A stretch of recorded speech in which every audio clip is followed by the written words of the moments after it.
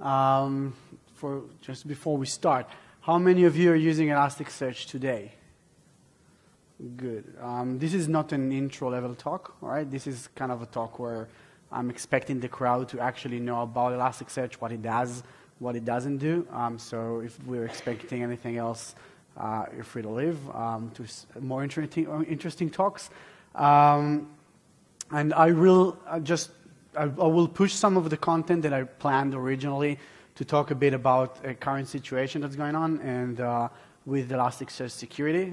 So just expect that as well, and I'll explain a bit. So my name is Itamar. I've been doing Elasticsearch, search engines, this kind of stuff for quite a few years now. I'm an Elasticsearch consulting partner. I'm operating through a brand called Big Data Boutique. We're doing all of sorts of things in the cloud using big data as well as Elasticsearch installations worldwide, including training. I'm a Microsoft MVP and a contributor to both Lucene, Lucene.net, and Elasticsearch. And our agenda today, again, not an intro talk, and I'm going quite fast now because I have more content to add because of the current situation that's going on, meaning Elasticsearch clusters being hacked for ransom worldwide. So I'll talk about this for a few minutes and show you what needs to be done in order to protect that. I think it's actually even more important than giving you some hat tips on how to use Elasticsearch in general. We'll talk a bit about designing a cluster and your document structure, just giving you some pointers to what things you can do better, or just based on my experience, things that maybe you're not aware of and are worth considering. We'll talk, based on that, we'll talk more about queries and some things that could happen in the analysis chain that you are using, whether you're aware of that or not. And I'll show you some stuff that could be happening in your cluster and may be worth your attention. We'll also talk about index mappings, some tricks, some do's and don'ts over there. We'll talk about cluster management, how to manage a cluster, or to be more exact, some tips about managing your cluster, how it should look like, things you should be doing and shouldn't be doing. And I'll try to actually get to talk a bit also about data ingestion, how to correctly ingest lots of data into your Elasticsearch production clusters. So that's our agenda. I wasn't planning on talking about that, but about a week ago, Elasticsearch clusters all over the world have been starting to be hacked. Their data was starting to be deleted, and some message that looks like something like that was being posted into the clusters. Basically, if you had a cluster with lots of data, you suddenly found that your cluster is entirely empty and found this ransom message on your clusters, asking you to pay to get your data back. Anyone here has seen that before? On the internet? Yeah, except from Niall, who actually tipped me on that. All right, so be aware that this is currently happening. This is like it started about a week ago, and clusters all over the world we are talking about like 5,000 clusters right now, right? So about 5,000 clusters worldwide we know that have been hacked. We know of some clusters that are not yet been hacked but are still open to the web and could be hacked. So just if you have Elasticsearch clusters, just go back to your company and make sure that your clusters are secure, and that's what we're going to do now. I'm going to show you some stuff, some do's and don'ts about that. Just going back to the previous screen, notice the URL. So if you're using Elasticsearch, you know that Elasticsearch is accessible via the HTTP REST API over port 9200. And as you can see, this is real. This is a couple of days ago.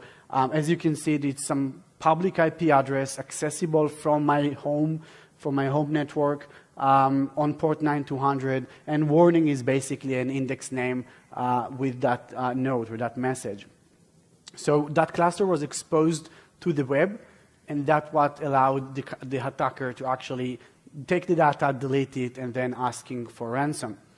So how do you protect your cluster? Basically, that's lots of pointers. I'll go through them a bit quickly so we have time for the other content. I'll explain, and I'll be happily stay after the talk or during the conference. If you have further questions, just come and ask me. I'll be happy to answer. Protecting your data is important. So in order to not fall for those ransom attacks, the first thing you should do is protect your cluster from the public IP. Don't expose it on any public network. Now, that sounds obvious. Sometimes people don't do that. Elasticsearch 5 is a bit better at actually doing that by default, just letting you know when things are not configured correctly. And most of the clusters that we see that are exposed are on versions before version 5. Okay, so 2 point something and even 1 point something, people are still using that. And those are a bit easier to get wrong. And that's where things start happening. So whatever you do, don't expose your cluster on the public IP. The way you do that, you just go to the Elasticsearch YAML file and tell Elasticsearch what address to bind to, DNS or IP. Just make sure it's a private IP and not a public IP. So whatever your cluster is, whatever way your cluster is configured to, don't bind to a publicly accessible DNS or IP. That's like the first thing you should do. The configuration is called network.host in that, just for you, so you have it. That's the first thing you do. The second thing you do, you make sure, because now you close down public access to your Elasticsearch clusters, you may have some client applications talking directly to Elasticsearch. That's totally an anti-pattern, but some people do that, and that's okay, I'm not judging. But now that you've closed down your public access to your cluster, you will need to somehow allow some access. So you'll basically create a software facade. Through your application, you'll filter or you'll proxy those requests through your code. I recommend not using the Elasticsearch DSL directly from your application to the Elasticsearch cluster, even if it goes through some sort of facade. Just create your own API against your web API and just translate that into the Elasticsearch queries. But again, the most important part is not to communicate directly with Elasticsearch and to filter those requests. And so, for example, not allow writes, only allow reads, and filter the reads as well. That's very important. Next one, disable HTTP access from nodes that don't really need it. So I'll talk about cluster topology later on the talk, but we have master nodes, data nodes, client nodes. Only the client nodes really need HTTP access. Master nodes definitely don't need HTTP enabled on them. Data nodes, on some installations, you will have HTTP enabled, on some you don't. Again, find out where you can turn off the HTTP access and turn it off. And again, even if you can use ports that are not the default ports, that alone will make the attacks less common. Security by obscurity is always a good thing. Sometimes you will have public nodes, Elasticsearch nodes publicly available. Good example, good use case example is Kibana or Kopf or all of those utilities that you use to monitor and query your Elasticsearch cluster. Basically, tools that are already available for you and you're just using, secure them as well. All right, so basically, I would recommend only exposing them from a private IP and then connecting to some sort of a VPN and accessing that only through that VPN. Most VPNs today have two-factor authentication, stuff like that. So it's highly protected, and that's the way to do it. But sometimes setting that up is a bit hard to do. And for those cases, it's okay to expose those endpoints to the public network, to the internet, basically. Again, binding to a public IP, but do put some sort of authentication layer around that. So I have a blog post detailing all of that if you want more details. And in that blog post, I have a link to a sample Nginx configuration that does all of that. It just adds some authentication layer on top of Elasticsearch, Kibana, and Kopf. You can go ahead and look how it looks like. That's very easy to set up, and it's really, really important to do. For those of you who are running Elasticsearch before version 5, especially versions 1.0, 1 point something, you are very susceptible for attacks using scripts, malicious scripts. So Elasticsearch until version 5 had Groovy as the default scripting language. Before version 2.0, it had different scripting languages. One of them was Groovy as well in some versions. And those dynamic scripting languages are not sandboxed. So an attacker could potentially inject a malicious script that should be used for querying, but it will be used to somehow gain access to the machine itself. So disable dynamic scripting if you're before version 5. Version 5 already took care of that for you. The default scripting language is safe to use. So again, wasn't planning on actually giving that intro, but it's super important. Just remember that and go check your clusters, and feel free to reach out if you need any further advice. So that's about that. We have 50 minutes left to talk about the actual content, and forgive me if I skim through some of it.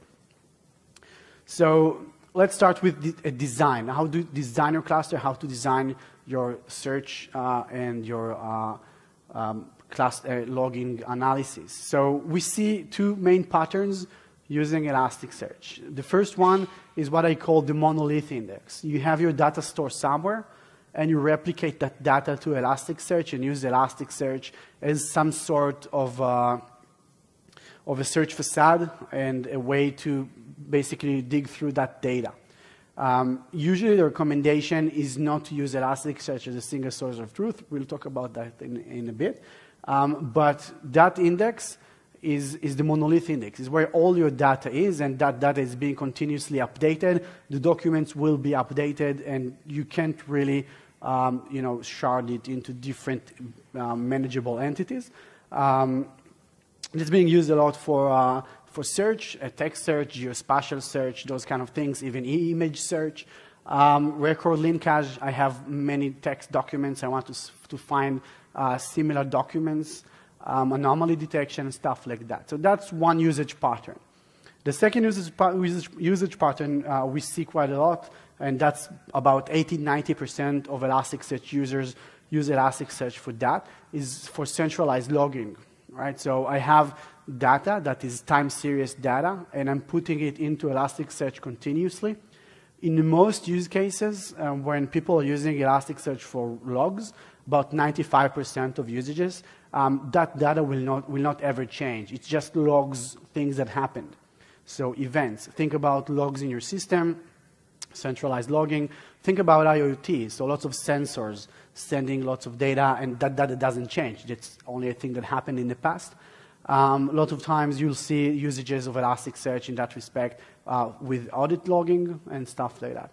So because that data doesn't change, you can safely just put that data in index, and let's say call that index using the name of the date that is currently representing all the events in that index. And then when tomorrow comes, you just lock that index and move to indexing to a new index. So we call that pattern rolling indexes and time series data, time-based events. And again, about 80–90% of Elasticsearch users use Elasticsearch for those use cases.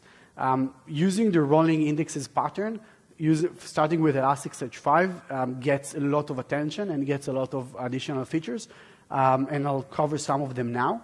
But those two patterns are the thing to consider when you're approaching Elasticsearch. What is my usage pattern? And once you realize whether it's the monolith or is it a rolling indexes pattern, you can start approaching Elasticsearch and try to understand what feature set you can use. So if you're having a monolith, if you're having just one index that gets data from your data store and just being updated over time, and you search on that and facet and do aggregations, etc., then the most important thing I can tell you is that you should treat it as a volatile index.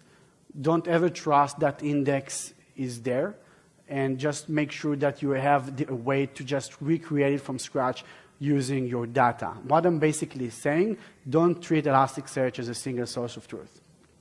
That is going to give you lots of power. For example, like we'll discuss in a bit, you're going to learn a lot of stuff about the way your mapping works, the way you should create your documents based on your data. assuming your data is in SQL server or an SQL database, sometimes you'll have different design decisions around the structure of the documents you're going to index into Elasticsearch, and that's going to change over time as you learn about the usage patterns of your users. That's why once your index is treated as a volatile index, so you can just delete it and create it from scratch.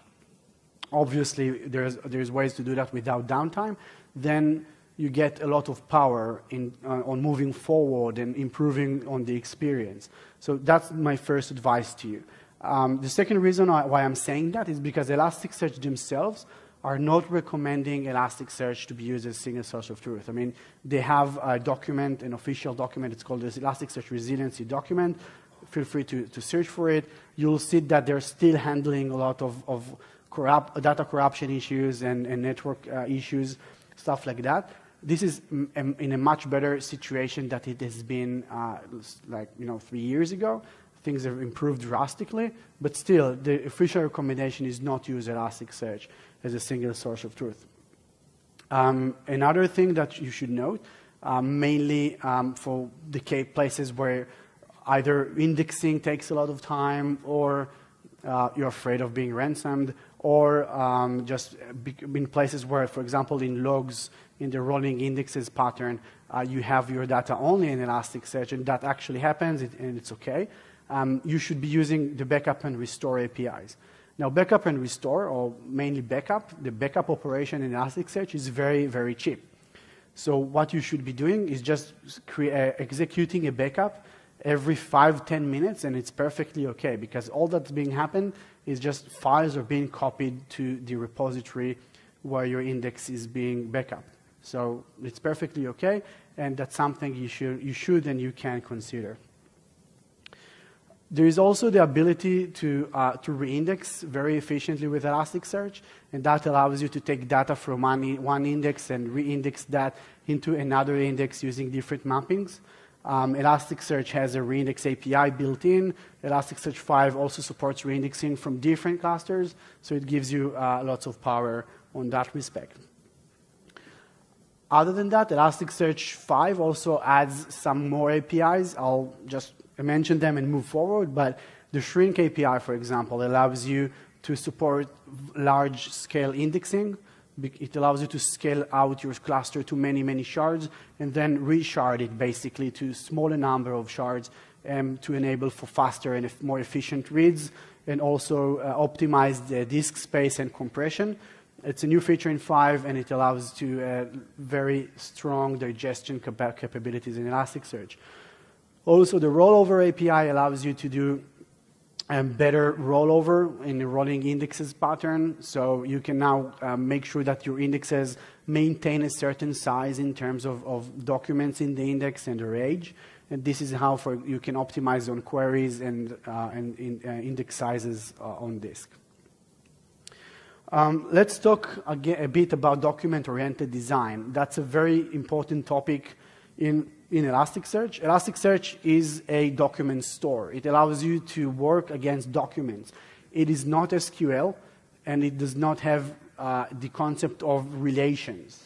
I'm lying to you a bit. It does have something, and that's what I'm going to show you. But you shouldn't be relying on that, and that's my main point here.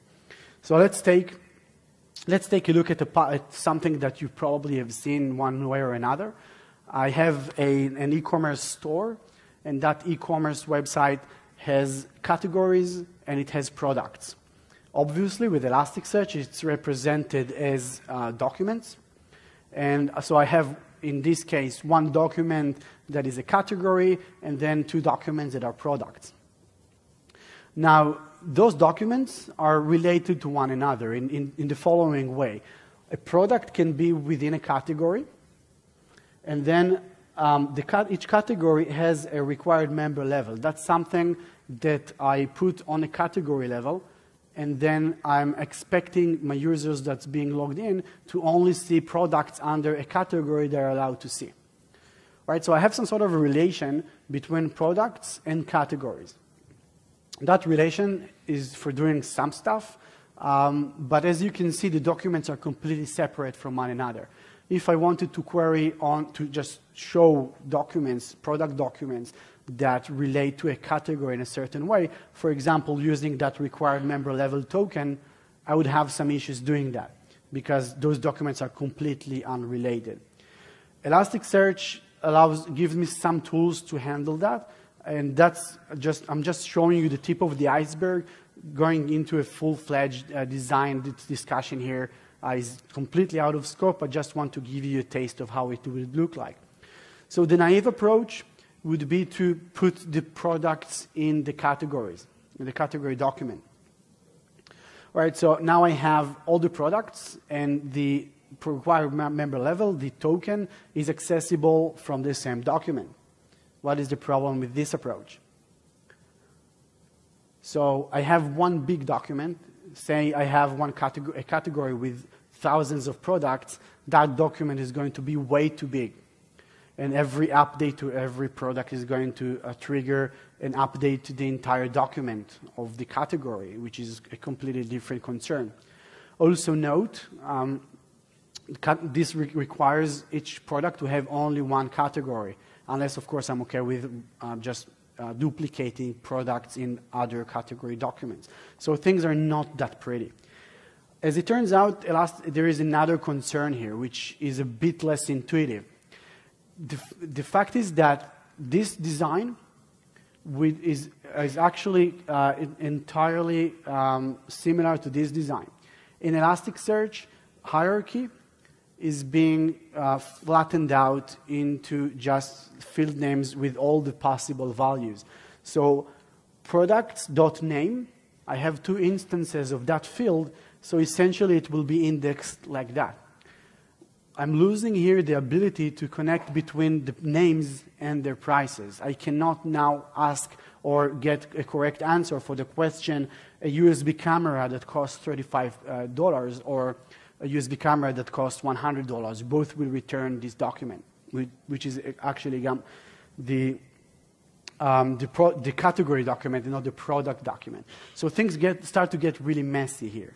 Elasticsearch has a solution for that. To be more exact, to be specific, it's called nested documents. I can essentially tell Elasticsearch those are sub-documents, and Elasticsearch will take care of indexing them on their own, and then allow me to do that cross type of query. But things are still a bit nasty, right? I still need to update the category document when I update a product, or I get back the category document whenever I query for a product. Not that nice. Another option is to use the parent-child approach. Parent-child allows me to have 2 different types, or 2 different sets of documents. So a set of documents which is the categories, and then a set of documents which is the products. And I can tell Elasticsearch on insertion that this product document is actually a child of a category document. And now I can search on products, I can search on categories, I get the 2 completely separated, completely different sets of documents, but in a single query, I can correlate the 2. I can ask for products that has a parent and then specify a query on the parent, which is the category, or do it the other way. Ask for categories and integrate a query on has child that also queries on products, on the child documents. So it's very nice, and it actually works quite nicely. The issue with this is that I'm delegating the work to the query time. In search engines in general, we prefer to do as much work as possible during indexing time, and then optimize for read time. I want to get to a point where my queries are 50 to 100 milliseconds at most, on the 99th percentile. That's where I want to be. This thing here is essentially some sort of a join that happens on read time, and that's not something I want to have if I can avoid it. In some scenarios, you can avoid it. We can do something that's called denormalization, which is kind of, if in that SQL databases we would do normalization, here we can just do denormalization and duplicate data. And in this case, I'm embedding the category data into my product data. Now, I have in one document all the product data, and I can search for it, I can aggregate on that, I can do whatever I want. And I also have the additional metadata on the category that I can filter on and do more interesting stuff on both on search and on aggregations. And that's very handy. Again, I'm still assuming I have one category for each product. And if I'll go deeper or more sophisticated system and start to requiring to have more than one category for a product, that could get interesting. Maybe I'll be thrown back to the discussion on nested documents, for example.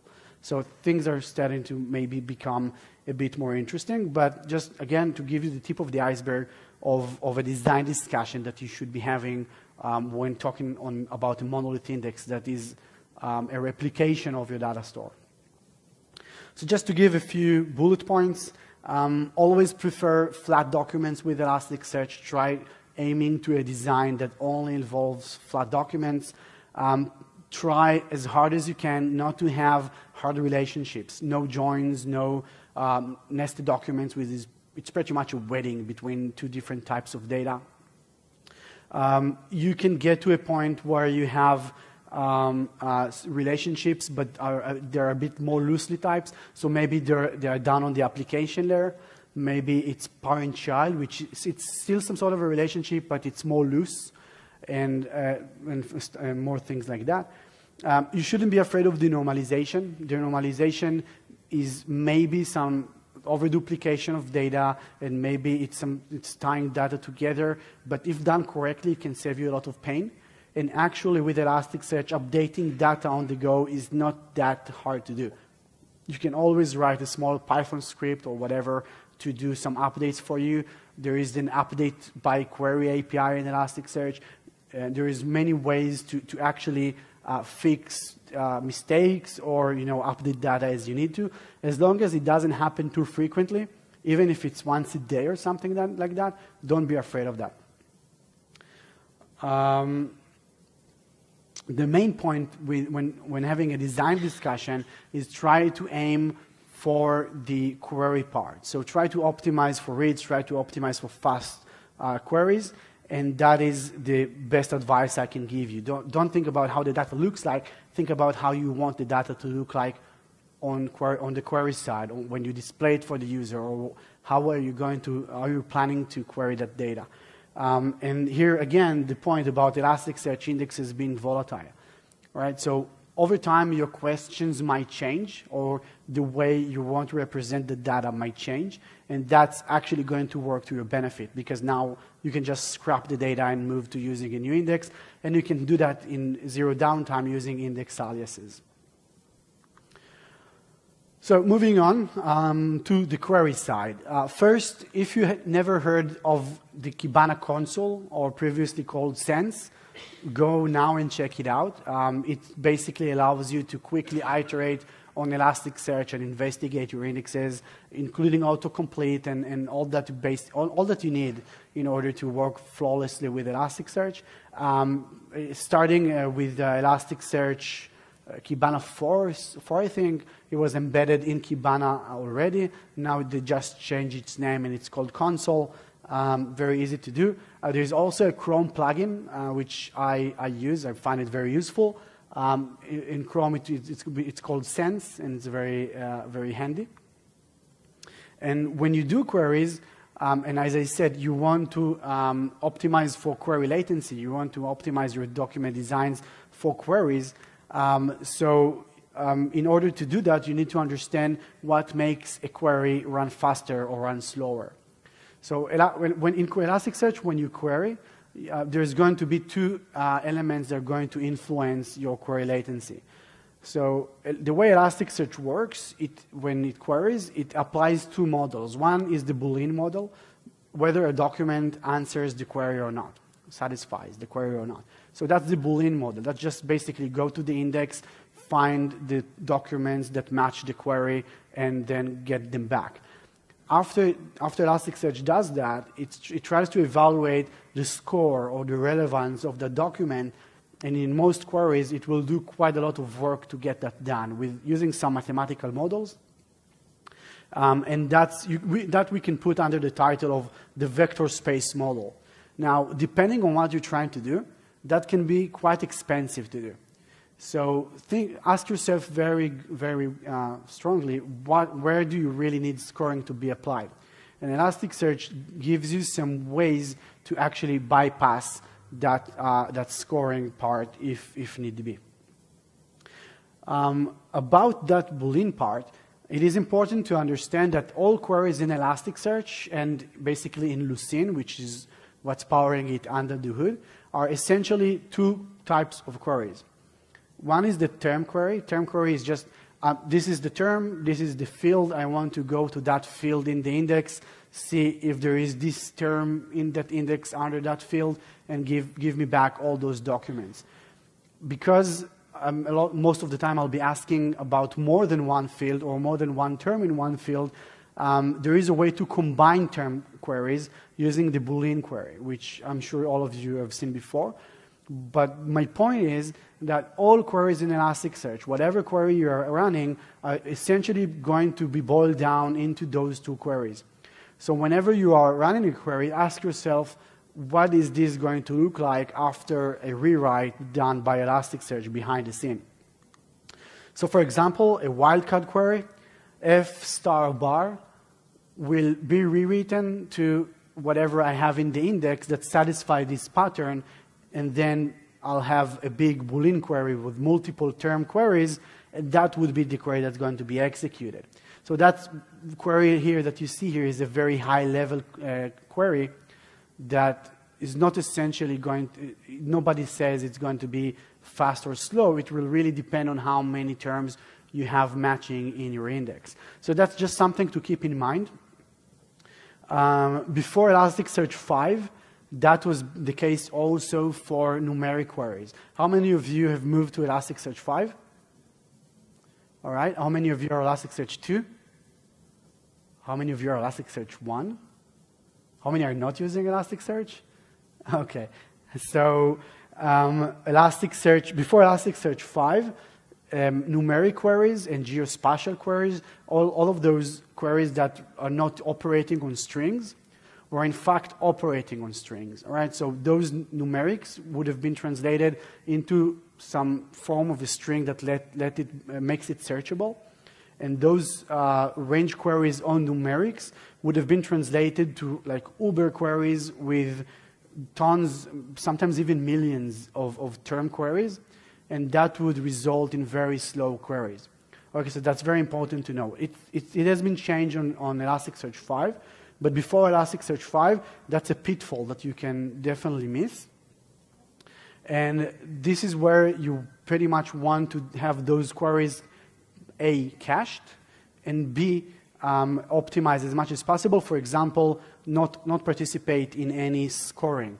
In order to do that, you just want to take that query and put it in a filter context. That will tell Elasticsearch you're not interested in scoring, and that you give Elasticsearch a chance of actually caching it.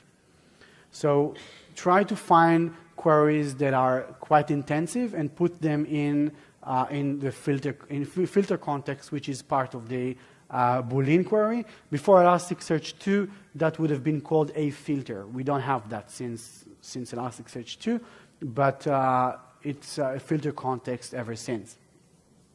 If you're using scripts, take into account that it will slow down things a bit more, not only because of the language being used, because you can do that correctly using the expression language or painless language, which are basically compiled to bytecode, so the execution time doesn't matter, but there is an evaluation that happens on every result, and that's a bit slower than you would expect without scripts. So scripts will also slow you down a bit. Another thing to note is about paging. Elasticsearch, Lucene are not meant to be used for deep paging.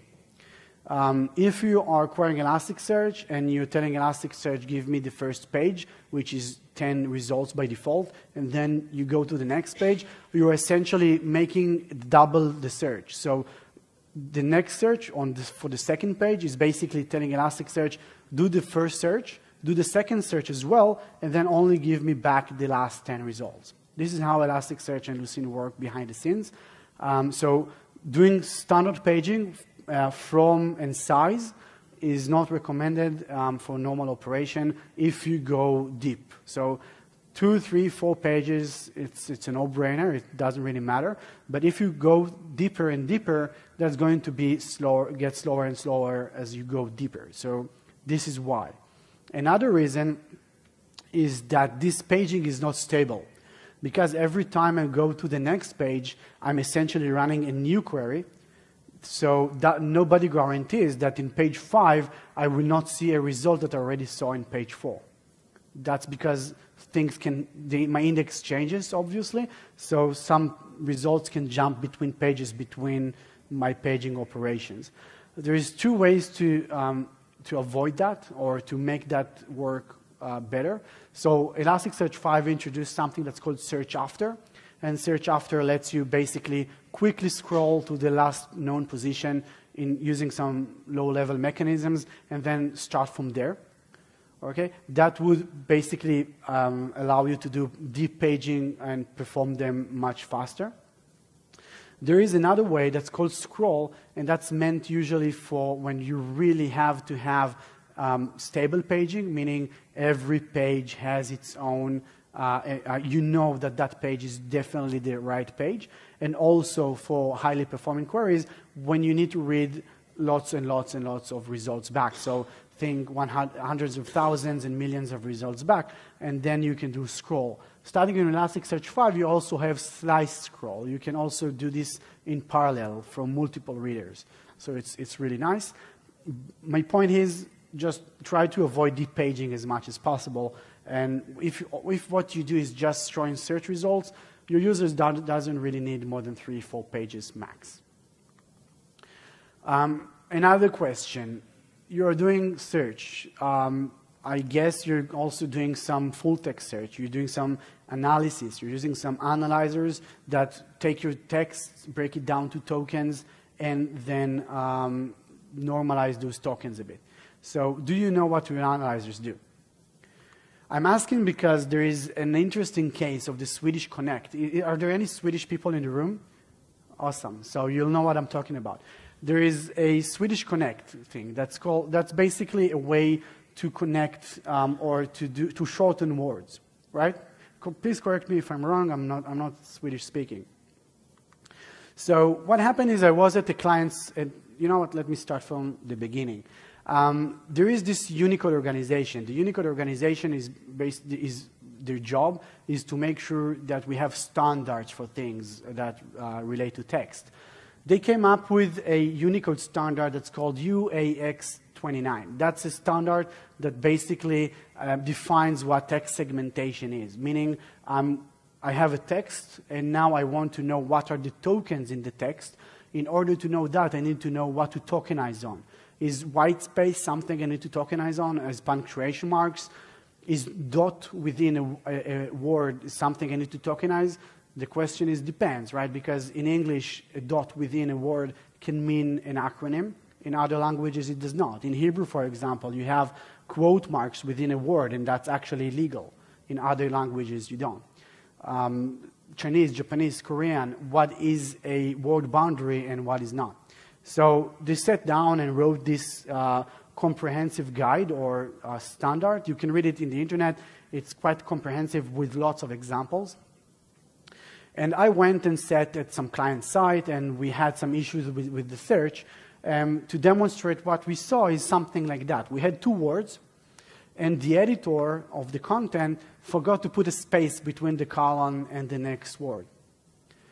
So what happened is using the Elasticsearch default analyzer, which implements that Unicode standard, it basically produced this one token for those 2 words. After some investigation, it turned out to be just a private case of the Swedish Connect. Because the Unicode standard defines, again, smart people sat down and thought about what would be a comprehensive and the most correct way possible to tokenize and segment words and tokens. They also considered the Swedish Connect, which, as far as I understand, is an arcane case, to be something that they need to take care of. So they defined this segmentation case, which is a letter, a colon, and another letter from the English alphabet to be a whole token and not tokenized on that colon in the middle. So there are some more examples of that Swedish Connect. But what this causes is places where your editor, your text editor, forgets to put a space between two words and you had a colon between those words, it will just render as one single token.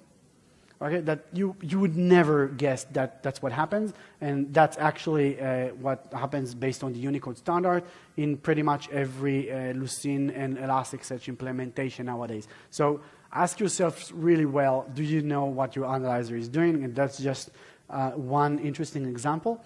Obviously, I sent them an email asking them to review that. I never got a response back. I think it was like 2 years ago or something. So that's that. If you want to know what your analyzer is doing, you actually have an endpoint to let you do that. You can just pass a text and specify an analyzer name to use to analyze the text, and you'll get back a list of tokens that will get into the index. Another recommendation I have for you, that's not the default yet. I'm pretty sure it is going to get to the default. So default analyzers will do lower casing for you, which is quite obvious. Because we are, usually most of the systems are pretty much multilingual today, and European languages have accented characters, and not every keyboard or not every keyboard user know how to use them. So I'm recommending to use the ASCII folding filter as well. ASCII folding will take letters that have accented letter, basically, and translate them or reduce them into their ASCII equivalent based, again, on some standard mapping. And I'm recommending the use of the ASCII folding filter on every analyzer. And that's an example of how to define an analyzer using the ASCII folding filter. How many of you know and use n-grams? Okay. So basically, I've seen way too many clients lately using n-grams, and I started to realize that people see somewhere in some documentation, apparently an official recommendation of Elasticsearch, to use n-grams for some scenarios. And 99% of the cases where you see n-grams are being used, that's incorrect, and there's better solutions for that. So whenever you hear people tell you to use n-grams, stop, don't do that, and try to reconsider. So 2 reasons. People are usually using n-grams to try and come up with a suggestion algorithm or suggestion feature to their search. So n-grams, because of the way they work, they let you tolerate spelling errors. Okay, so people do 2 things. One, they start using n-grams. And second, they use, instead of just using 4 or 5 grams, which will bloat the index but not do too much damage, they will use 2 to 10 grams, which means they're going to bloat their index. I'm sorry if I'm speaking too fast and not explaining what n-grams is. If you don't know what it is, it's better. I'm serious. So instead of using n-grams, go and use suggestors, which is just a way to do that correctly using Elasticsearch APIs. You can also do fuzzy search, which will pretty much do that for you in a much smarter way. All right? So that if you need suggestions or suggestors, just go use suggestors. If that doesn't help, then maybe try to look at n-grams. The second reason people are using n-grams is because they have like model names and stuff like that. So they want something that mimics the contains search in SQL or whatever they came from. And instead of doing that the right way, they're using n-grams to support searches like that. So I want to find the WS500 is like, I don't know, a camera model. So if I want my user that if he types 500, I'll be able to find WS500. So they're using n-grams for that, and that's usually when I see people using 2 to 10 grams.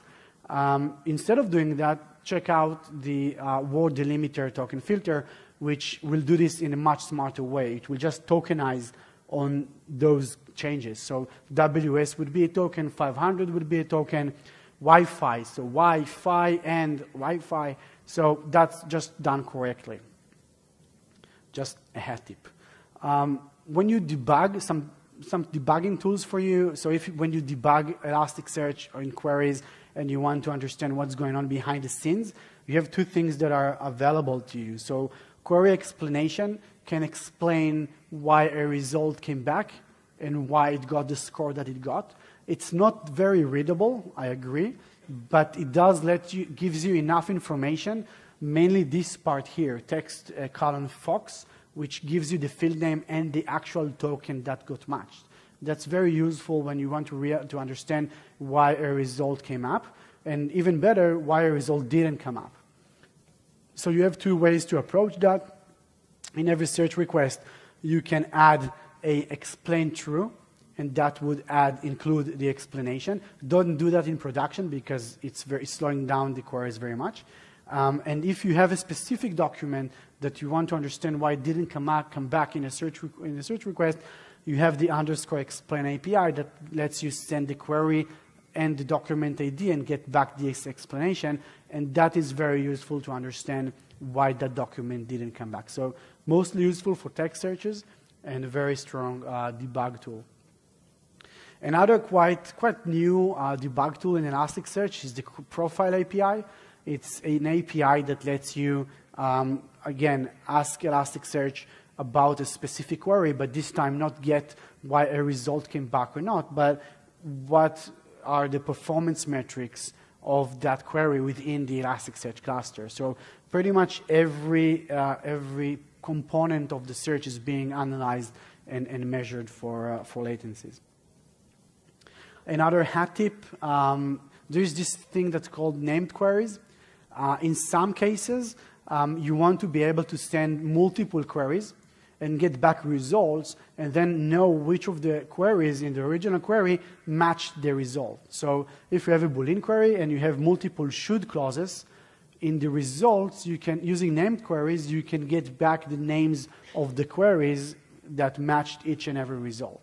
And that's very useful. It can also sometimes replace use of aggregations, of term aggregations. And just, again, another hat tip. Try it out. I'm sorry I have to skim because I have some more content to cover. So let's talk a bit about mappings. So how many of you have heard about index templates? All right. Mappings, you know what I'm talking about? All right. So a mapping is the index schema. That is what's going to define how the data is being indexed, what analyzers are being used, and stuff like that. What happens is that usually it's much easier to define the mapping that it doesn't change after a certain point in time. Just define it in Elasticsearch and let Elasticsearch do the heavy lifting of creating the index and applying that mapping. That's being used using the index template. So instead of creating the index explicitly and applying the mapping explicitly, you can use index templates, which are, you can just treat them as documents, and you just put them, the mapping, and tell Elasticsearch template colon and some pattern, and then every time an index is being created using the and its name matches that pattern, the index template will be applied to it. You can have multiple index templates, and they will be applied to it by some order that you can specify. So order 0, meaning this is going to be the first one that's going to be applied to the index that matches it. Another thing you may not be aware, but there is a field that you never define and maybe never use, and it's called an _all. _all is being used usually by Kibana, so when you search on that bar, just type words, it will go to Elasticsearch and query the all field. If you don't use Kibana, you don't need it. If you use Kibana, what happens is that every piece of data that you put in Elasticsearch is being directed to the all field. And that's a blacklist approach, basically. So everything is going there unless you tell Elasticsearch not to, on a specific field, not to index it into the all field. In my opinion, that's a bad practice. And I think you should do the other way around. I think we should have some sort of a whitelist approach. So what I recommend usually is to disable the all field. You can do that in index configuration. And then use Elasticsearch mechanism that's called copy-to. So you create the old field by yourself and use the copy-to to do a whitelist approach on every field that you do want to copy from your documents to the old field for indexing. And let's talk about types. So except from one use case, which I mentioned earlier, the parent-child use case, there is hardly any use case that I know of or that would justify using different types in one index. Let me explain.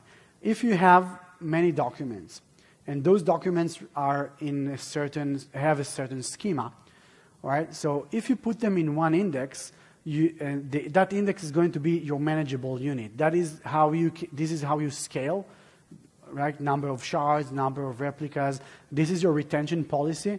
So if you're using rolling indexes, so you can only work on a single index when you back up, when you delete, and do things like that. So it's your SLAs in terms of query latency. It's your retention policy. This is basically the manageable unit that you have. You cannot do anything with types. Types are just a logic unit that separates mappings of documents within a single index. So it doesn't give you anything. There is no reason for you not to just index it into another index and then basically benefit from another manageable unit. And worst case, you're just managing two different indexes. But best case scenario, which is usually what happens, you have better fine-grained control over your data. Right? So except from the parent-child scenario, which you have to have two different types in one single index, you should prefer using different indexes instead of different types in one index. Let's talk a bit about cluster management. So you have your data somewhere on Elasticsearch, and that Elasticsearch cluster is hosted somewhere, whether it's on-premise, whether it's on cloud. Obviously, you protected it, and it's not exposed to the web. This is what we already covered. And let's talk a bit about patterns and best practices to maintain it. So first of all, if you're using Elasticsearch as a key value store or as some sort of a caching mechanism, just don't. All right, just move to do this using a technology that's meant for that. The reason for that is Elasticsearch doesn't have resharding capability. So once you need to shard your data further, you cannot do that with Elasticsearch. Elasticsearch will just require you to do some sort of reindexing and stuff like that. It's not meant for that. Also, key value stores assume that data is sometimes updated. Elasticsearch is not good. It's not meant for updates, right? So when you update data in Elasticsearch, you basically do a delete and another write. The way Elasticsearch works under the hood, it works quite hard as soon as it has many deletes. And thus, it's not meant to be used as a key value store or to maintain something that's been frequently updated. If you're using Elasticsearch for searches and stuff like that, and you need to do deletes, that's perfectly fine. But if you're using Elasticsearch just as a key value store, just get by ID, you're better off doing it with Redis, Cassandra, and other tools that are meant for that. Speaking about clusters, there is this feature in Elasticsearch that whenever there is a change in the settings of your cluster, for example, a new node is being launched, or one index started growing too large. So whenever the cluster is a bit unbalanced, using many metrics that Elasticsearch collects, Elasticsearch will opt to do some sort of rebalancing operation. That's quite costly. That means basically a lot of I/O operations, because now Elasticsearch will read shards and then just try to move them to different nodes and swap shards between nodes because it tries to get to a balanced state. It will not just move one node, it will always move one node and then another node, shard, and then move another shard to compensate for that. So rebalancing can cause latency issues with your queries. If you have a requirement for low latency queries, you should definitely lock down rebalancing. And it's quite easy to do. There is an API for that. I'll show you in a second in an even easier way to do that. Although it's been throttled automatically, I still see in lots of scenarios where rebalancing actually damages performance quite severely on many clusters. So just my advice, just disable it as much as possible. Speaking about shards, there's one frequently asked question is what is the optimal shard size? In my opinion, that's measured in two metrics. One is the number of documents per shard, and that, as far as I can tell, based on many scenarios I've seen, there is a sweet spot of around 1 million documents. So once you have around 1 million documents per shard, not index, per shard, then searches will operate very fast while still taking as much optimization as possible from the way the disk it's stored on disk and stuff like that. And the second metric is the size on disk. So once you grow past 5 to 10 gig a shard, because shard is the unit that Elasticsearch manages in terms of scaling out, that would mean that scaling it out or like moving it between nodes or even initializing it into memory when a node comes up, it takes quite a lot of time. And over 5 to 8 gigs, that's taking too much time. So optimal size on disk is around 5 to 10 gigs, and optimal size in terms of document count is around 1 million documents. As far as debugging tools, I showed you some for querying. There are more worth noting, like a cluster allocation explanation. Why is this shard on this node, etc. Some explain APIs, some profiling APIs. I'm going to skip that. COPF is a very good tool for looking at your cluster and seeing what's going on. It's not compatible with version 5 because version 5 deprecated sites plugin, which is what COPF was using. The guy who created COPF created something that's called Cerebro. I don't recommend using that. I actually recommend using COPF, but using that through Nginx or some static HTML server, because just static HTML. It allows you to see a good picture of your cluster, know what's going on. And again, don't forget to lock it down under some authentication mechanism. As far as cluster topology goes, make sure you don't mix and match hats or roles, right? So Elasticsearch cluster should have dedicated servers for each role. So we have 3 roles, actually 4, but let's ignore the 4th. We have 3 roles. One is master or master eligible. You want to always have 3 of them, okay, exactly 3. So that would allow you to deal with network partitions. If you have 1, you cannot deal with network partitions. If you have an even number, you could get to a split brain situation, and everything above 3 is just a waste of money in most cases. So have 3 master nodes, master eligible nodes. One of them would be the master at every time. Elasticsearch will decide which one it is. Data nodes, just have as many as you want, depending, and sizing would depend on the actual data that you're going to serve.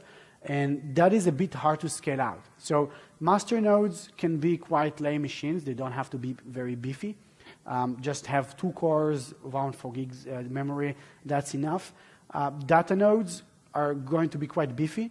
The sizing really depends on how your data looks like and what is the replication factor that you want.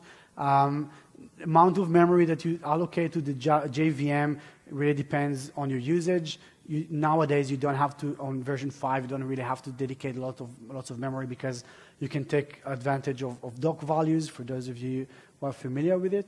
So data nodes is going to be pretty much a constant number because it's hard to scale them out, mostly because of rebalancing. Then you have the client nodes, which you can scale up and down, out and down, because it's very easy to do that. There are just, again, standard nodes, not anything too complicated, and they will be the ones to handle traffic and queries, this scatter and gather. Geographic distribution, don't do that. Just stay in a single region, in a single data center. I've seen clients who actually go and create an Elasticsearch cluster on geographically distributed. Not a good idea. Take a look at tribe nodes if you need to do that, or there's more ways to do that, and I'll be happy to have an offline discussion about that.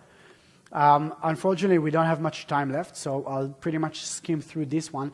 This is an original, this image is from the Elasticsearch documentation, and it talks about the new way to ingest data. Elasticsearch introduced something that's called ingest nodes. I don't really recommend using them because I prefer all the ingest work to be done on dedicated nodes, and this is what a Logstash 5 does.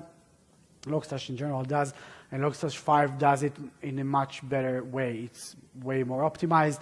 They rewrote some stuff. My preference is usually to have ingestion, data ingestion, and parsing, stuff like that, done externally to the clusters. So if you heard about ingest nodes, that would be my recommendation. Some more recommendations here. I'll post those slides later so you can see them. I hope you enjoyed. And thank you very much. And don't forget to protect your clusters. And again, if you need any help with that, feel free to reach out. Thank you.